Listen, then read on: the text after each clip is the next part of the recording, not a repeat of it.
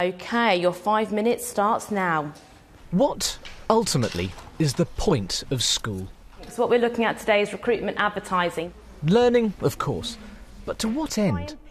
Well, at the Midland Studio College in Leicestershire, the aim is clear. Preparing pupils early for the realities of working life. As well in industry. Very different to a traditional school. We do a 9:15 till 5 o'clock day, so the young people are with us in a normal business type day. We don't have a school uniform, we have a dress code, so again, students wear business suits, again getting them ready for the world of work. There's a range of different skills that employers are telling us that are missing in the new workforce for the future.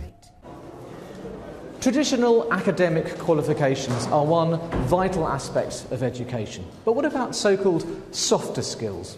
Time management, communication, professionalism? Well, the view here is that they are just as important. Excellent, do take a seat. There are no form teachers here, but personal coaching sessions instead. So there might be an opportunity there to use your applied thinking and problem-solving skills. Pupils are encouraged to structure their day themselves.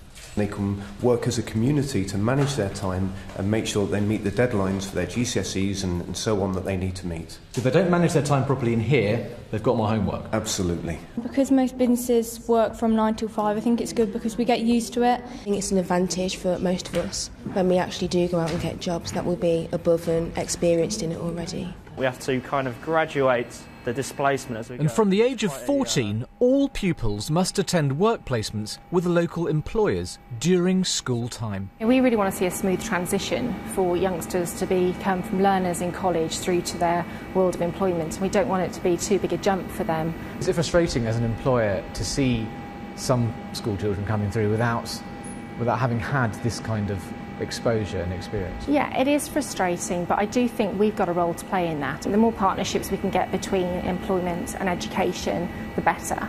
You've got a whole lifetime to work, haven't you? When you're at school, isn't it important to do school stuff rather than trying to blur that into a working environment? No, it's a lot of life skills, isn't it? So it's better to start early. Companies like Rolls-Royce, Jaguar Land Rover, these are all pushing high technology machinery, and we need to get people trained up to that level. So without this sort of thing going on, they're not going to get it. They're more useful than maybe a geography lesson, for example? Well, to me, yeah, I would think it's more useful than a geography lesson. Yeah. Many would argue work can wait, that school should be something separate and different, but not here, where the 9 to 5 begins at 14.